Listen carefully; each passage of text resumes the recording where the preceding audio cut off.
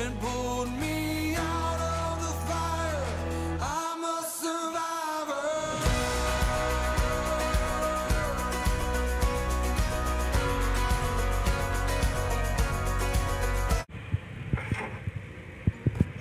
Garrett's making me some blueberry pancakes.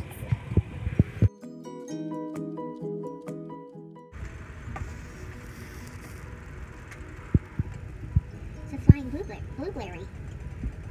I can't see it. Flying? Flying! I put it over here. Oh, thank you.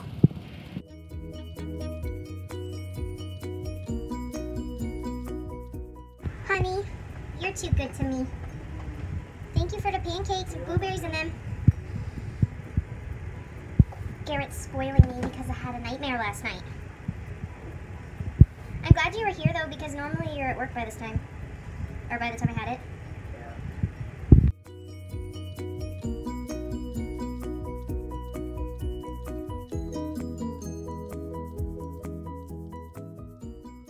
Go touch the button.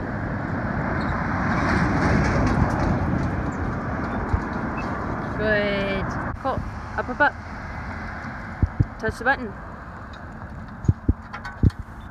Good boy. Touch the button. Yes, good.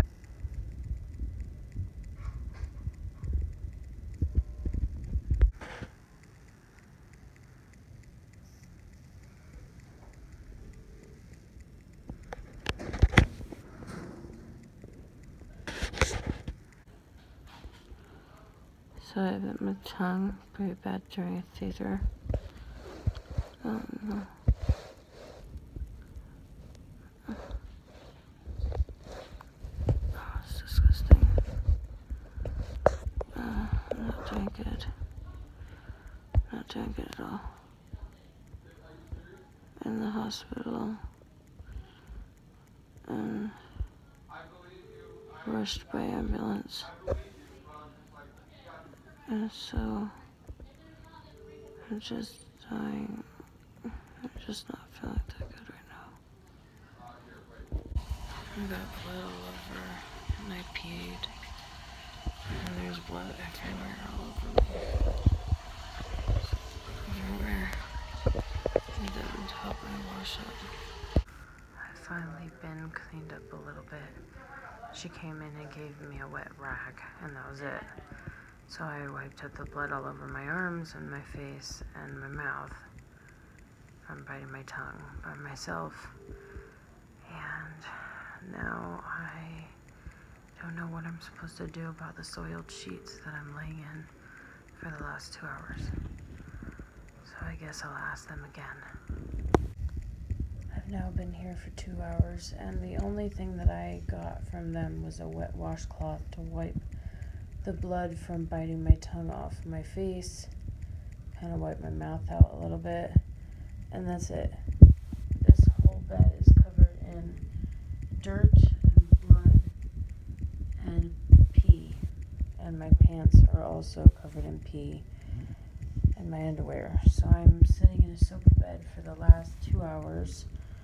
I was very out of it for a good chunk of that, but they have not even tried to help me clean up myself. I'm just sitting in here like some... I have to have grace. I feel like crap, guys. Seriously, the medical healthcare system needs to get their shit together. Because I had pee and blood all over me for the last 2 hours and no one has come in to help me clean myself, even though I have asked many people, and I understand they can be busy, but nobody should be sitting in their pee for 2 hours. That's ridiculous. I've gone through stuff like this before at the same hospital. The medical care system just sucks. I mean, they're in here making sure that I have 2 accesses because my seizures are that bad, and that's like mandatory, and they're almost about to give me an IO, which is a bone IV. It's hard to explain, and all that stuff. Medically, they got everything set up, but all the like cosmetic, make the patient comfortable things they could give care shit about. Like, I literally am sitting on the edge of my bed trying not to sit in my pee, but I can't even lay down and rest because there's pee in my bed, and there's pee on me. And Colt can't come up on the bed either because then there will be pee on him, and this is just not fair. I mean, do they really even care? Like, I'm a human too, and I don't want to sit in my own pee. I know it's monotonous or whatever. I keep hearing that word somewhere else, and now I said it. And to keep cleaning up pee or whatever, because I'm sure you have a lot of patients or whatever. And it's not like I'm not going to help as much as I can. I just really think that it's sad to leave someone sitting in that when they can't help themselves and have a seizure and that happens. So, I don't know. They seem to be really busy today anyway. There's only one person in here sticking me many times, and I think their rule is they're only allowed to do 2, so I think they're short-staffed and they just let her do however many.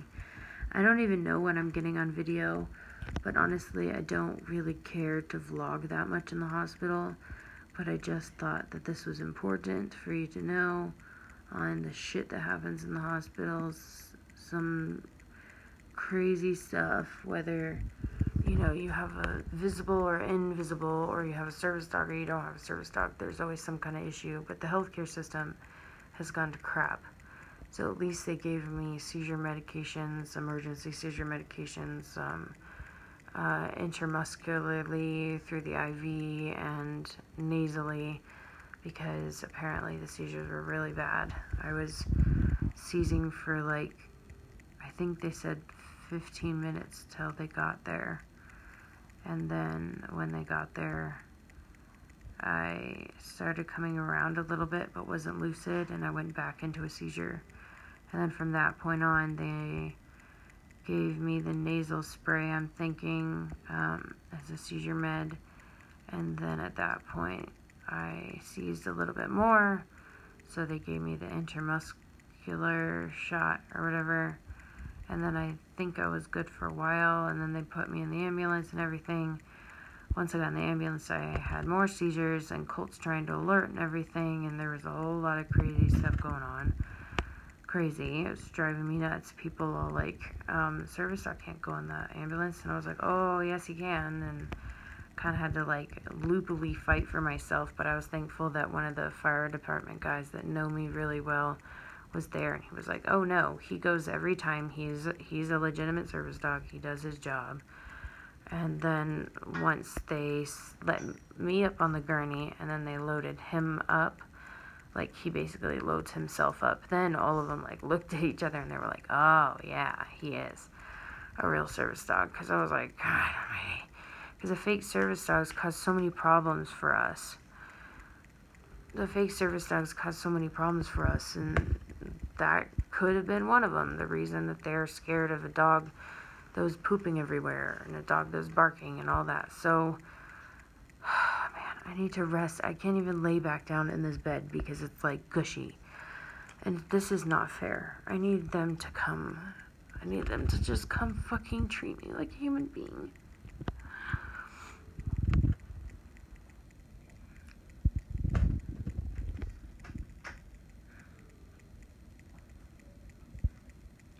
I just want to be...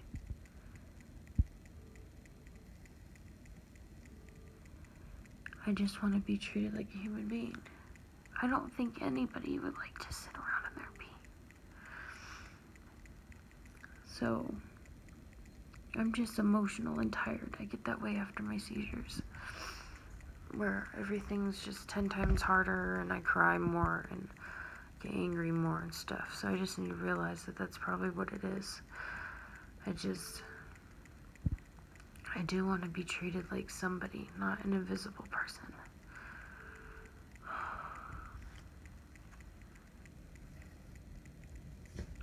Okay, I'm gonna go. I'm not feeling good.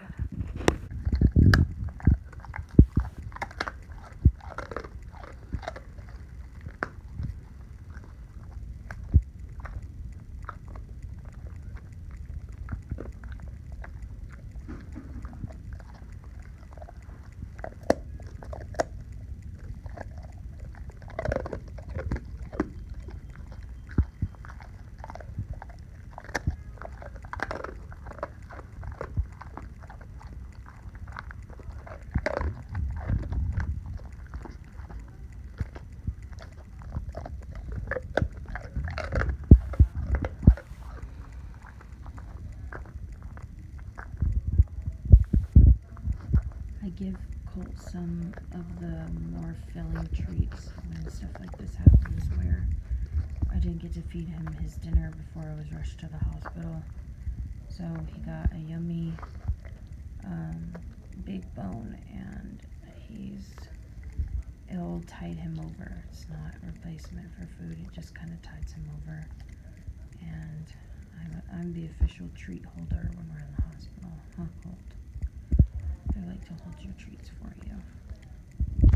So finally I had a sweet woman come in and help change me fully, wipe down my body, put me in, those cheap scrubs, and so that I could get my soiled underwear and pants off and put them in a bag. My shirt was fine, it didn't have anything on it, so I'm still wearing that. And I even got to put my pillowcase on the pillow. It makes me happy, reading it and everything. Even when stuff is hard, just try and find the little things that make you happy, and the little things that can bring some brightness into this world, because it's very dark sometimes, and a lot of struggles are going on right now, and it's frustrating, but I need to have grace. Colt didn't even get to eat dinner, so it completely, medical stuff completely interferes with normal day activities. My poor dog didn't even get to eat, so I brought some treats, are always in my wheelchair backpack, for him. So I gave him a big bone to satisfy his hunger, and just as a treat for being such a good boy, he was helping pick up some of the trash and some of my stuff, where my socks fell and stuff, picking them up for me. So he's been a champ, and I am gonna go before this phone hits me in the face, because I'm so tired.